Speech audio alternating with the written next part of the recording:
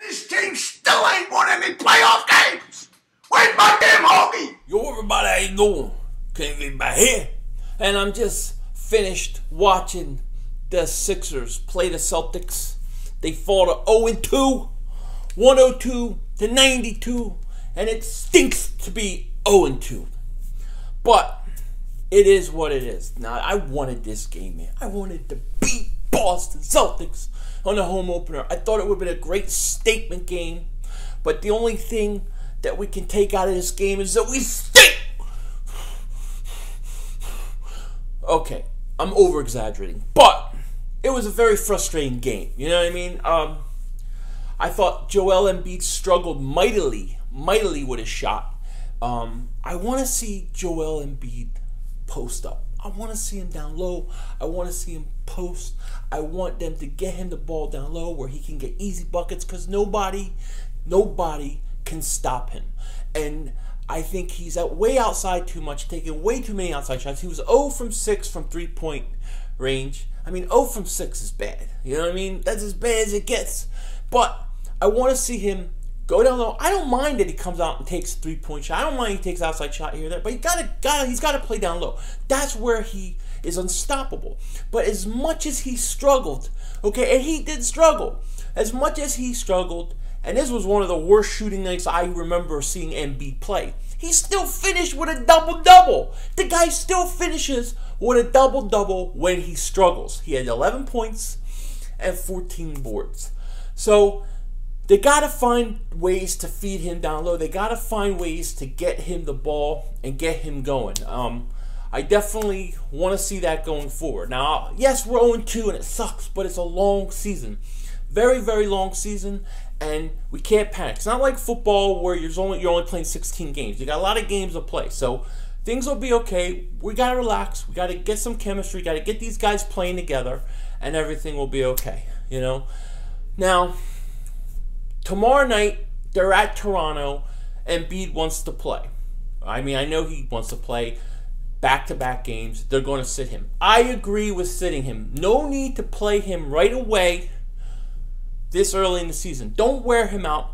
But at some point as the season goes on, he's going to play back-to-back games. But right now, I think we can wait, let him rest, bring him along slow, and bring him along right. That's what I would do as far as him playing tomorrow. One thing I didn't talk about was the referees. Now, I know the Sixers aren't going to say that the referees were bad and all that kind of stuff, but they stunk.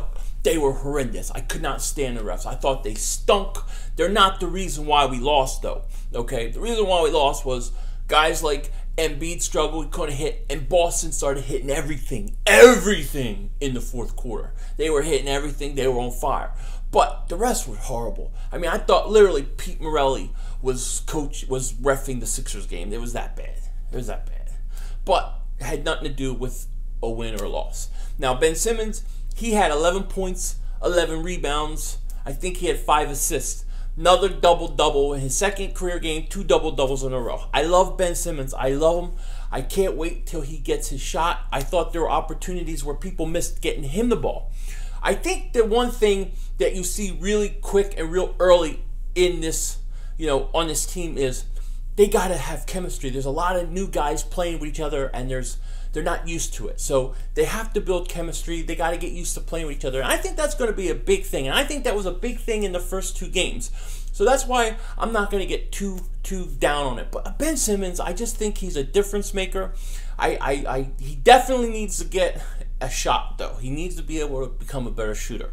But he's a difference maker. He makes people around him better. He finished with 11 points and 11 rebounds. So then we have Fultz. Now, Fultz coming off the bench, he struggled, I think, again, a little bit. I mean, he did some good things, but he only had 6 points. I think he had an assist and 3 rebounds. So there was one nice feed. I believe he had the Embiid that was really nice. I just think it's going to take time with him. I still think his free throw shot is ugly, but it's going to take time. Then you have Redick. We brought Redick in, hit the 3-point shots. He was 4 from 7, 19 points. I thought Redick was outstanding. I thought Redick was the best player on the court tonight for the Sixers. Look, this is why you brought him. he'll pay dividends as the season goes on, especially with these young guys, and telling them what to do and how to play in certain situations, for the team and for the games that they're playing in. I thought he was great. I love having Redick. I'm very excited that he's here. Covington had 12 points, I believe. Now, there's one thing I want to say about Covington. He's very streaky. We know that when he gets on, he can hit everything from anywhere.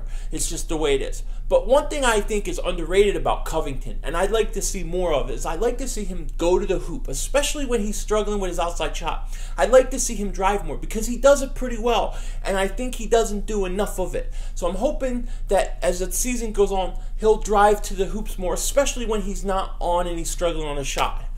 Sarge struggled. Sarge had a bad game, in my opinion. He had 9 points. Did he have 9 points? Yeah, I think he had 9 points, 10 rebounds, and he just struggled. Couple times he traveled like 2 or 3 times in that game. It was kind of crazy. So he struggled, and my overall assessment of this game is you got to play more. This team has to play more. They have to build chemistry, and you have to play JoJo down in the post. Let him go to the post, feed him, run everything through him because he's the man. He's the stud. I think in 2 games he has like 27 rebounds, okay? And he's not even in condition yet. He's not even playing top notch. He struggled today. He still had a double-double. I want to see everything go through Embiid. I want to see them continue to play, continue to gain chemistry, and everything will be okay. Now, he's not playing tomorrow, so you're going to have to deal with it. Stauskas and Okafor, no minutes. Hopefully they'll get some minutes tomorrow, and hopefully, going into Toronto is going to be a tough game. So we'll see what happens. We're really hamstrung not having Embiid, but it's early. So overall, Sixers fall to the Celtics, 102-92.